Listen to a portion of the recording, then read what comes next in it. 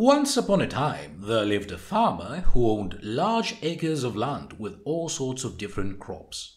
Despite his good fortune, he was very lazy and left all the hard work to his servant. One day, however, the servant, who was very clever, told him, "Master, it is time to sow seeds to the fields. Yet this time I want to know my reward beforehand." "Very well," the master told him. "Whatever grows above the earth shall be mine, and as a reward for your sweat, you will get what grows below the ground."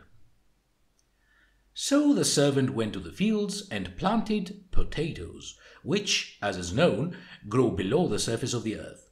When the time came, the servant gathered them all in big baskets and sold them in the marketplace for a big reward. The master was furious to hear it. "You've made a fool of me.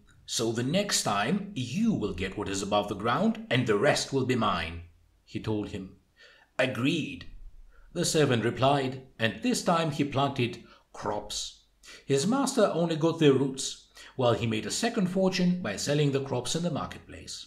With the money he bought his own fields, never to work for his lazy master again, who from that point on decided to do all the hard work himself.